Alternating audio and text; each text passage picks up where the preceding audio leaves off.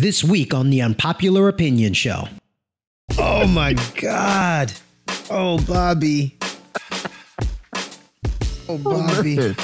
That's a horrible. I'm glad he survived that. Yeah. Oh, wow. I want to have jokes for this.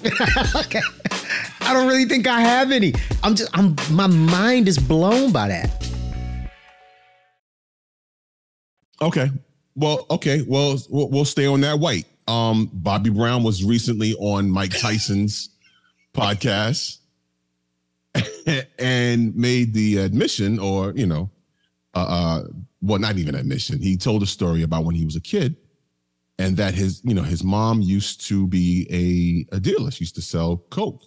When I was younger. He had a very unfortunate accident with it. And I just want to share it. When I was younger, my mother used to deal. She used to keep the coke in the freezer in a plastic bag. And I thought it was flour. I didn't know it was, So you got that bird all I got it all floured up. And how old were you? I was about 9. Oh, shit. Cooking for the family. You're the only one that ate, huh? I was the only one that ate.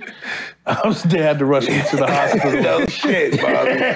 Was it good before it hit, though? Did the chicken taste good? Like, do you remember? The chicken was bomb. It had to be bomb. Shit was melting in your mouth. It was just too much. They came in the house and I was like, what the fuck? When I was... There you go. Big shout out to Bobby Brown for that, man. But why is it when Mike Tyson immediately was like, yeah, the chicken had to be good? It was battered in cocaine. Oh my God. Oh, Bobby. Oh, Bobby. Oh, that's a horrible. I'm glad he survived that. Yeah. Oh, wow. I want to have jokes for this. Okay. I don't really think I have any. My mind is blown by that. His mind was blown by it also. Several times over.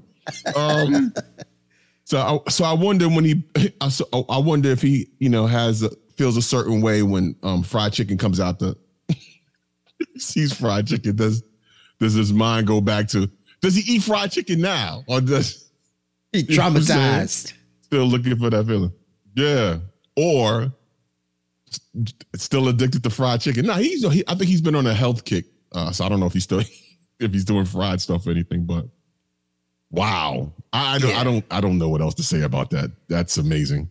Yeah, we joke or whatever, but shout out to Bob, man. Like, that dude, he has lived through some stuff, man. He has lived through some stuff, and he's still out here kicking, man. Mm-hmm. Yeah. You know what? On a similar story, I once battered chicken in soap powder. Wait, what? So, okay, back in Atlanta, I was clubbing, I was out in the clubs DJing and whatever, and I would come home late.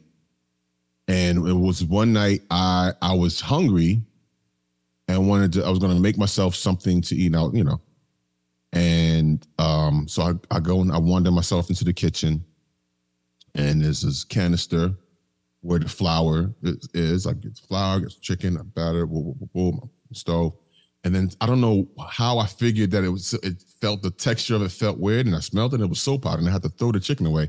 The kid's mom had put soap powder in the place where flour usually goes.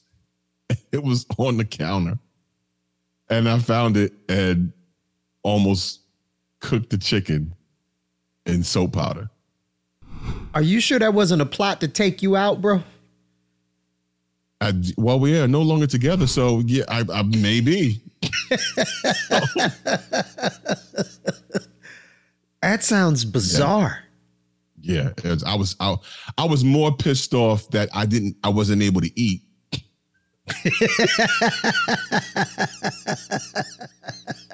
Then I probably should have been pissed off about the soap powder being in what was, the place where flowers. Now, my wife has peeked her head in from behind the camera. Why are you disturbing my story?